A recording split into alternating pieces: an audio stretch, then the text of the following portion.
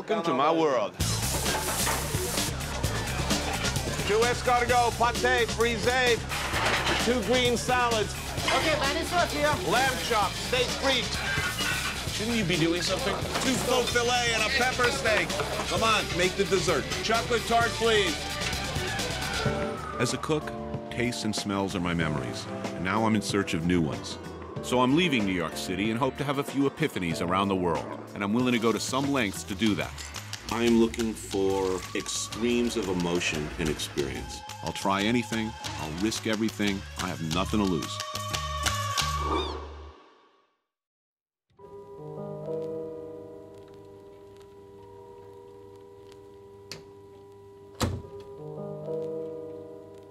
There are times when the sound of my hotel room door closing triggers a temporary amnesia about where I really am.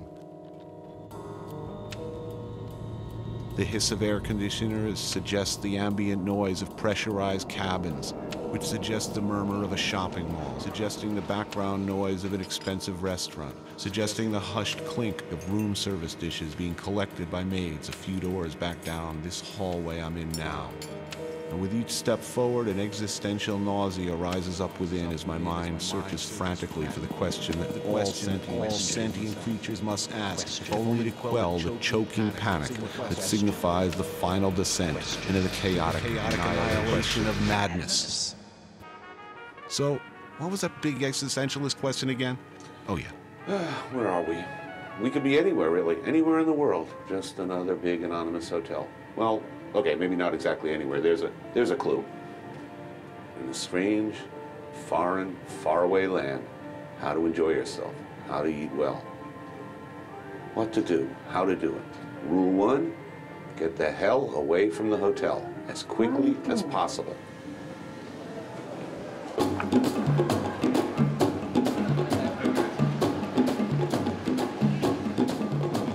Hey, how you doing? Hello.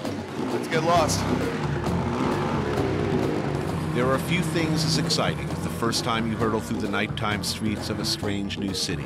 And nothing delivers the sights, sounds, and smells of those streets right to the pleasure centers of the brain like a tuk-tuk. A golf cart crossbred with a rickshaw, given the noisy heart of a lawnmower, tuk-tuks have neither doors nor windows. Air conditioning is not an option. All that open air makes it the perfect vehicle to introduce you to Thailand's foodie wonderland, the city of Chiang Mai. Nice climate, food everywhere. It's really nice here. As opposed to the crowded, hectic, urban pace of Bangkok, many Thais still view Chiang Mai as their ancient northern capital, with more traditional culture and cuisine. There's a lot to love about this town. Its small size makes it a remarkably easy and fun city to get lost in. I've been walking the streets, eating street food, stall food, you know, my usual routine. And as I'm becoming more advanced in age, lazier, more indolent, I think it's about time I eat a sit-down meal. Arun Rai, where everything is supposed to be good. Very popular restaurant, been around a long time. Oh, yeah. I'll have one of everything. There's absolutely nothing bland about northern Thai food, with its unflinching use of fiery hot chilies in just about everything you eat. A little plain rice first, as is the custom. Nam Prik, a local Chiang Mai specialty.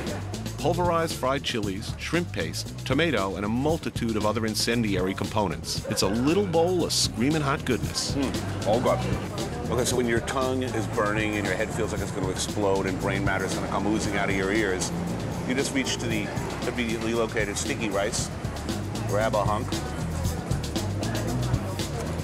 Oh yeah, sweet, aromatic, cools you right down. Next up, a little mackerel. Looks like it's pan-fried. Could have been deep-fried, some time ago, I might add. He's been sitting at room temp for some time. This pretty much violates everything I was taught in culinary school as far as what I should put in my mouth. But this being Thailand, those rules don't apply. Damn, that's good. That's the best thing I've had on this table so far. This was one of those, my eyes said yes, but my brain said no. Well, my eyes were right. Now, I don't really fully know what this is. It looked like a nice cooling salad, but it's got some heat. All I can tell you is that after a mouthful of this, you really need this. So, just in case there is still not enough pain and heat in your life, can just put some of this little fish sauce pepper onto your rice. See this all over? It's kind of like the ketchup of this country. Oh, it's salty, but with the heat that will just lift you right out of your pants. Beats ketchup, believe me. I like it here. Okay, but man does not live by heat alone. So it's off into the Chiang Mai night to hunt down something sweet for dessert.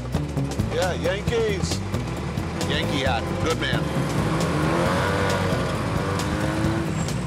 Now, this may look like a fly-by-night operation, but the Chiang Mai Night Bazaar has been flying every night, rain or shine, holidays included, for over 500 years. In all that time, the locals have been feeding everyone from Ming Dynasty trade caravans to German tour buses. And thankfully, they still haven't gotten around to translating most of the signs. I mean, I have absolutely no idea what a single word, anything on any of these signs, but it looks good. People are eating. It's got to be good, right? Come on, let's eat. I'm so dazzled by all this food, I almost forgot that I just ate, and that I came here to get something from the dessert department. Bananas or plantains? Thank you. Okay, now this looks like dessert. Sweet, the perfect dessert. Wow, those little packets, I want to know what's inside. It tastes like olives and fish. I don't think I like it. No, it's coming on now. I definitely don't like it. But hey, could be worse. Come on.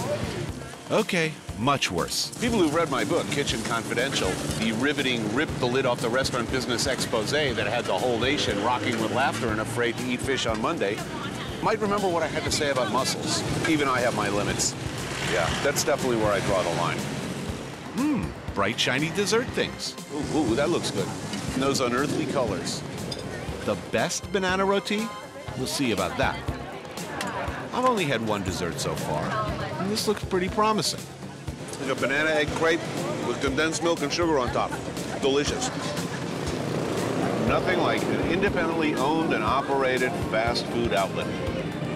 Hey, it's my favorite soap opera on the TV. Everyday life whizzing by me in the background. This is a way to live.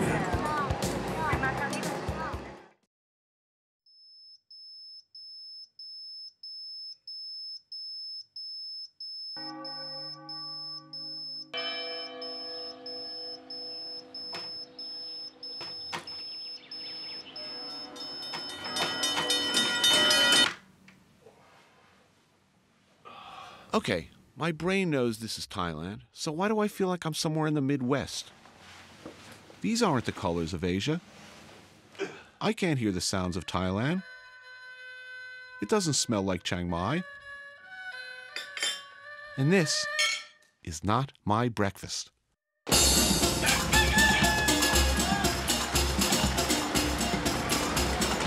All right, well, I've foregone breakfast at the hotel, but of course, as we all know, breakfast is the most important meal of the day. A healthy and nutritious breakfast is essential. That shiny coat, wagging tail, and good disposition, so important in a television host. So when I'm looking for a nutritious breakfast in a faraway town, I see where the locals are eating, and I saw a lot of people hanging around here, so this has got to be good. Now, I can imagine some of you saying, gee, Tony, is it really all that easy? Well, yes and no. Leaving behind the tour bus and the Western hotel can be a bit disorienting. Few of the signs are translated, and most of the locals, of course, have limited English skills. All right, one jog with pork. But a little persistence and a bit of finger-pointing are a small price to pay for a real taste of a new and unfamiliar culture. Yeah, that looks good. Right now, they're serving breakfast in this new and unfamiliar culture, and it looks pretty tasty. This, I'm reliably informed, is a bowl of jog. It's only jogging I do at any time during my day. And it's very pretty. I would say this is like abgolomono soup or egg drop soup. It's little pork meatballs in what tastes like farina, a little coconut, some ginger, and scallion. Just as much starch as a Denny's Grand Slam breakfast. It's delicious. They do breakfast much better over here. They really do. The eternal question, do I save the meatball till the soup's almost gone, or do I just go ahead? This could well serve as a parable for my whole life. Eat the meatball now, worry about the rest later. Okay, now usually I don't have dessert after breakfast, but I saw this place doing a lot of business when I came in. Could I have one, please? Coconut cream, and some sort of gelatinized vegetable matter. Well, that's great. But it's probably good for me, too. Thank you. Nothing beats a home-cooked meal. So while in Chiang Mai, I thought I'd have a local named Napa, runs a little guest house. I thought I'd have her cook me a home-cooked meal. She was nice enough to oblige. So it's off to the market we go. Now, I know that being on television is supposed to make you an expert on everything. But honestly, unlike a lot of my peers, I'm a lot better at eating Thai food than talking informatively about it. It's eggplant. Eggplant? Special eggplant. Sweet basil, I think.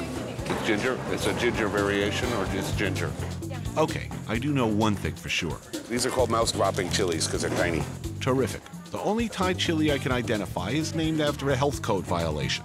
This will be, by the way, the least informative segment I've ever done. Thank God I brought my Lonely Planet food guide. I think I can check all of this stuff in the book. Later, I did some quick research on our ingredients. The standard chili of Thailand, the one you see all over the place, it's sky-pointing chili because of the finger-like shape. Now, the other ones, the tiny little guys, those are the famous mouse-dropping chilies. In English, often known as bird's eye chili, but I like the mouse-dropping chili thing better. The big ginger-like thing was a galangal. It's similar appearance to ginger, but the interior of the root is harder, has a deeper, more savory, less spicy flavor. Okay, we got that squared away.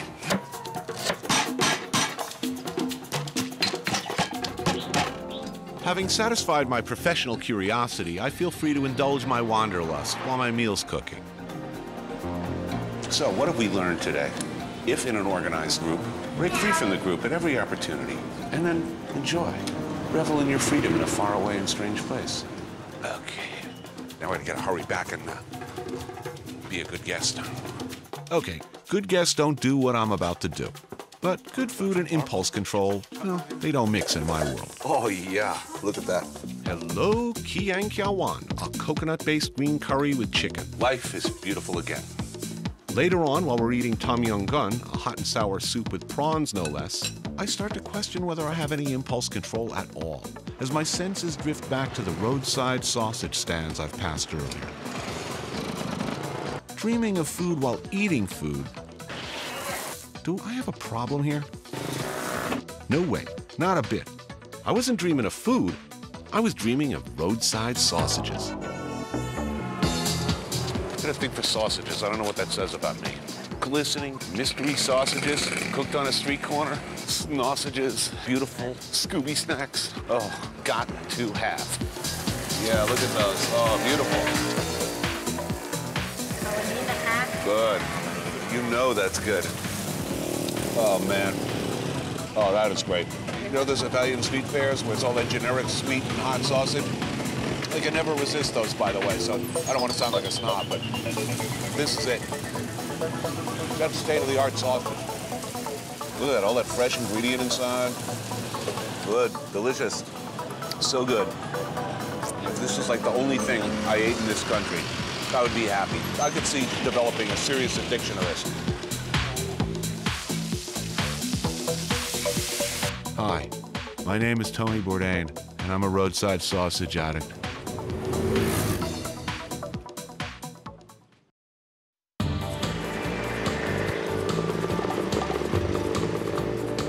Ever since arriving here in northern Thailand, I've been driven by the idea of getting lost. Willfully, deliberately lost. Breaking away from the tourist trail, leaving the beaten path. Sitting down with some locals and eating what they eat. Now, I really like Chiang Mai City, and it's a great place to get lost in. But it's still a city. I need to hit the road. I gotta go up country. Get away from the crowds. Oh yeah, no souvenir stands here. No expat bars, chain restaurants, no reference points. Lost, really lost, with just a gnawing hunger to guide me. I have no idea where I am, and I'm happy about that.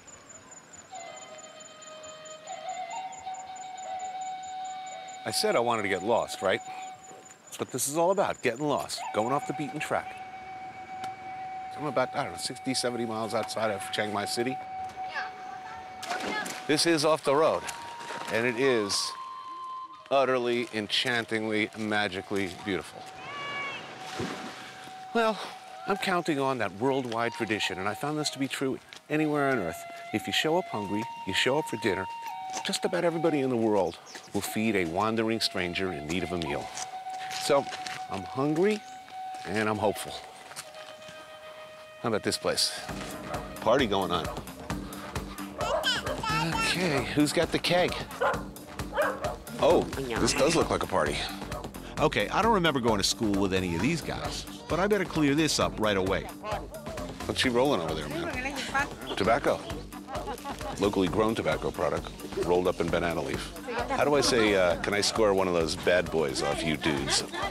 I used to smoke Luckies. I think I can handle this. Known locally as Buri Shio, it turns out to be a pleasant surprise.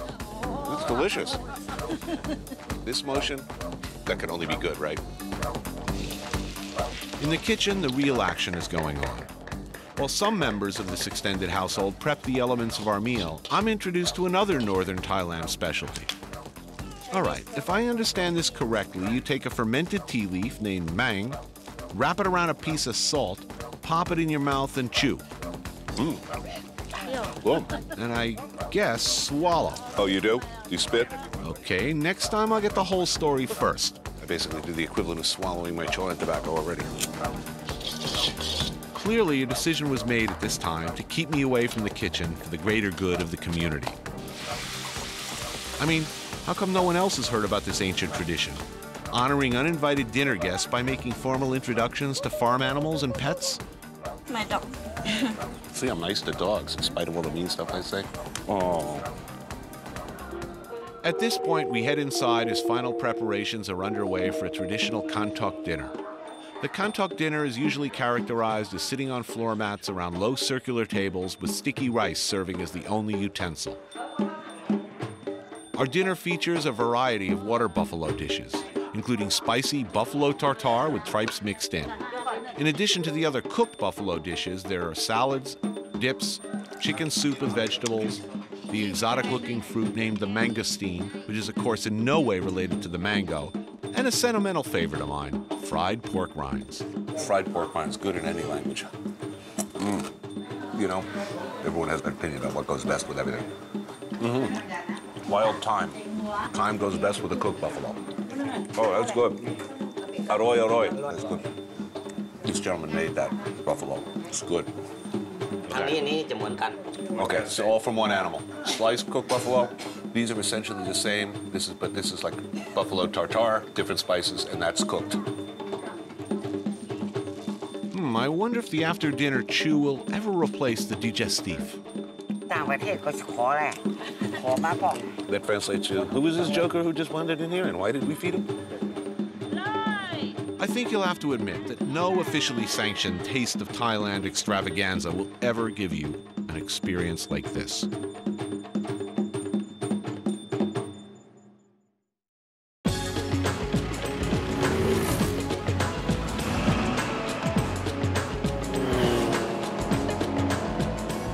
Okay, all my foodie friends who've been to Thailand all say the same thing. Pretty much like this. Dude, you've got to try the papaya salad.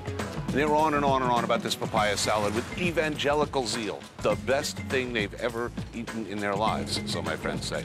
So, I'm not leaving town without trying some of this stuff. This better be good. Phnom Penh is a busy place. The menu covers a wide variety of northern Thailand cooking styles, and I see plenty I'd like to sample. But it's papaya salad that brought me here, and papaya salad I shall have. The ingredients are simple enough. Peanuts, chilies, julienne green papaya, more chilies, and dried shrimp. A few good whacks with a mortar and pestle to encourage the flavors to merge. And I can't believe I'm saying this, but dude, it is amazing. It's delicious. I mean, it is really, really good. I could see why my friends flipped over this. Oh, and those little mouth-dropping peppers there. That's where your heat's coming from. Usually salad for me, frankly, is rabbit food. This is a full tongue heat. Top, bottom, and down into your throat. Roof of your mouth, lips. Oh yeah, that burns all the way down into my stomach. Got a little cool down here. I'm beginning to really like this whole practice. The little basket of hot, sticky rice. You know, hot, cool, hot, cool. Yeah, look at that. colorful, delicious. I can see what my friends like about this. This is good. But I'll tell you, somebody who orders this, not knowing, if you were running a fusion restaurant and you threw this on in the salad section, you would have some very surprised customers.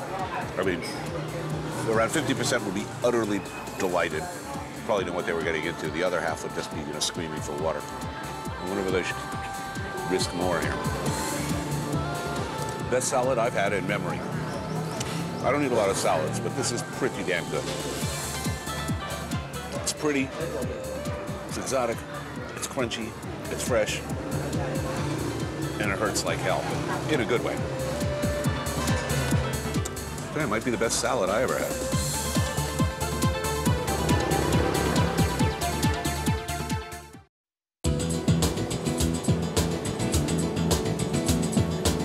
With the memory of my trip to the country still fresh in mind, there's one last question I'd like answered before I leave Chiang Mai. Is it truly the case that transportation sector employees possess a qualitatively superior culinary insight? Or in other words, do truck, cab, or in this case tuk-tuk drivers really know the best places to eat? So I popped the question. So you know someplace good to eat for noodles? We go. Oh, this is the place. You hungry? Good. Come on, man. Be my guest. Oh, yeah. This is what I've been waiting for. Oh, yeah. That looks good. We sit down with a few of the other drivers, and after a brief round of introductions, I get right to the point. So this is the place tuk-tuk drivers eat? Which noodles are best? You'd like to try the wonton soup? Fish noodles with wonton? Yep. What do you guys have? Same with you. All right, we're good to go. And go is the operative word here. Given a workday that can extend from 8 in the morning till 10 or 11 at night, tuk-tuk drivers place a high premium on prompt service. As our dishes arrive, I ask about one of my favorite local customs. Now, I understand you don't say hello, how are you? They say, have you eaten yet? I know, I like to hear that. While we wait for the rest of our dishes, my new friends give me the rundown on the basic heat options.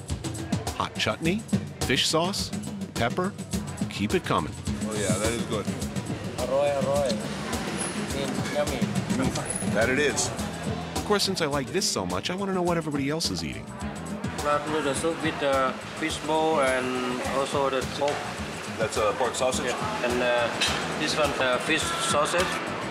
Okay, I gotta get one of these too. Yeah. Okay, first I had the wonton soup, and now I'm trying this glass noodle soup with wonton, fish balls, sausage, the works. And plenty of chili sauce. The sound of quality. Come on, slurping noodles late at night. A bunch of my fellow workers. I found it. I've hit the main vein. It's right here. Doesn't get any better than this. So this is my last bit of advice. If you're having trouble getting lost in Chiang Mai, you might ask your tuk-tuk driver. Anything they recommend has got to be more fun than that tour bus.